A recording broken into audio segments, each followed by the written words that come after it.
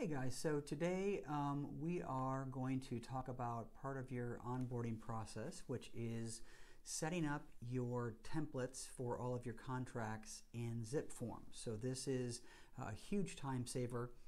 Today I'm going to just review ZipForms for those of you using Instanet.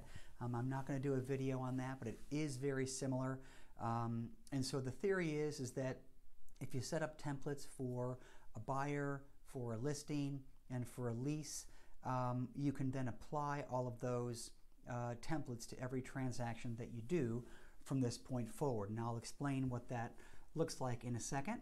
But I'm going to start from the beginning. So let's just try and log into ZipForms right from the MLS here. So for those of you that have a screen that looks like this, there is a ZipForms login right here. ZipForms is a TAR application, and so a lot of the forms that we'll use for seller is actually generated by the Texas Association of Realtors, or TAR. So here is, we'll just go to our dashboard here real quick. So ZipForms or ZipForms Plus, it's the same thing, is where you originate, create, and change all of your contracts, whether it be a TAR contract or a TREC contract, or even one from your local board. So right now we're going to set up a template for a listing.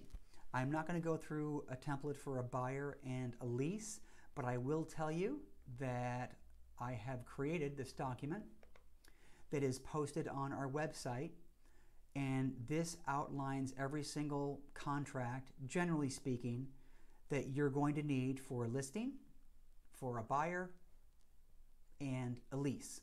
So you can either search ZipForms by the exact name of the contract or by the actual number. Okay, so let's go to templates. And so if you click on templates, you'll see that you know that you're here, and this can kind of get confusing because it's not just painfully obvious of where you are in ZipForms. So if this is green, or I am colorblind, full disclosure, so this may be orange or red, but if this is, it looks like green to me, but if this portion is colored out and there's a bar above it, that's where you are. Okay, if you want to go to transactions, that's where you are there. So going back to templates, we're going to create a new template for a seller. So you can see I have templates already in here. So I'm going to simply click new. And in my example, I'm going to do one for a listing or a seller, right? So I'm going to click new listing. And I'm going to name this my listing template. Okay. I'm going to click the radio button for residential. Now, mind you, if you do farm and ranch business or condominiums or vacant land, you can make as many of these as you want, and I would suggest you do so, especially if you don't do a lot of farm and ranch or condo, as an example. You tend to forget what contracts are needed. The scope is going to be always personal, defaults to personal, so that means that only you can see them. And then there is also a default to do not automatically apply this template to new transactions. So I always keep that checked as well. So go ahead and click Save. And so now it takes you to your template. And if you're ever in doubt, you're still here, right? And you are still here. My listing template is what we named this. If you wanted to go back to the list, you can just go back. So you can do a couple of things here. You can add documents right from our libraries from TREC, the board, and TAR, or you can add an external document. So if you, as an example, had a relationship with an inspector inside your office or a lender, your broker might have you put in a disclosure of such. Well, there is none in TREC or TAR.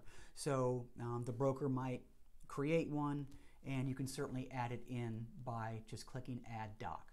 Okay, but right now we are going to just add documents right from TAR or TREC.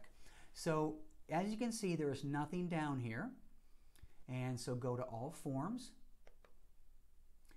and it's typically going to default to a particular library. Now what you're going to want to do is go ahead and click this pick box and click all, okay, because we are going to choose documents from various libraries, and we just want to merely type in the search bar what the name or partial name of that contract is and move it over to here, and I'll show you how to do that in a second. You can either sort from A to Z, or as I mentioned earlier, by form number, whichever you prefer. I'm going to leave it on A to Z right now. So the easiest thing to do is, if you wanted to add a document, just start typing the name of that document or a part of the name of that document. So as an example, if you wanted to add the IABS, you're going to want to type information, and every contract in every library that has the word information will come over. Okay, now this is a TREC form, and here it is. Okay, so when you click on this, watch what happens. All right, so there it is in your template now. Okay, so let's add another one. I'll just X out of this and clear that. And for a listing, you're going to want to have the T47 available. So type T-47, and it's the only version there. It is a TAR form, Texas Realtors. I'm going to click on that, send that over. Okay, now probably the most important document in on behalf of a seller is the listing agreement.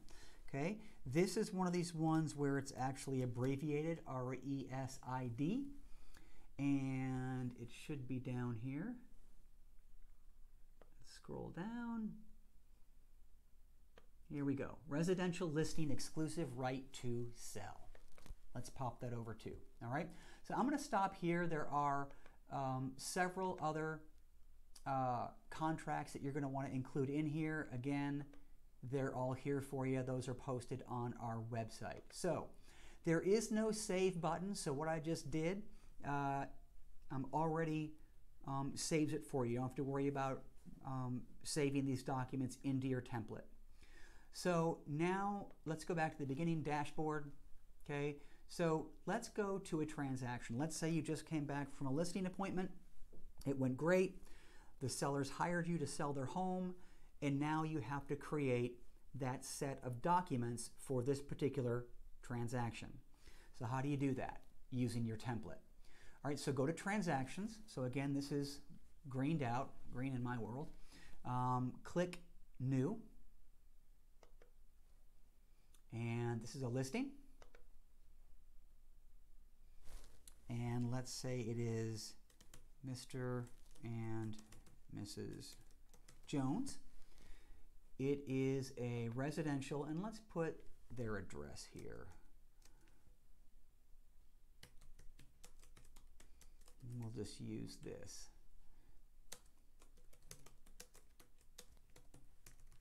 Okay, so they live in Austin. All right, so it is a residential listing. It is an active listing, or it will be, and now here is the time saver. So select a template.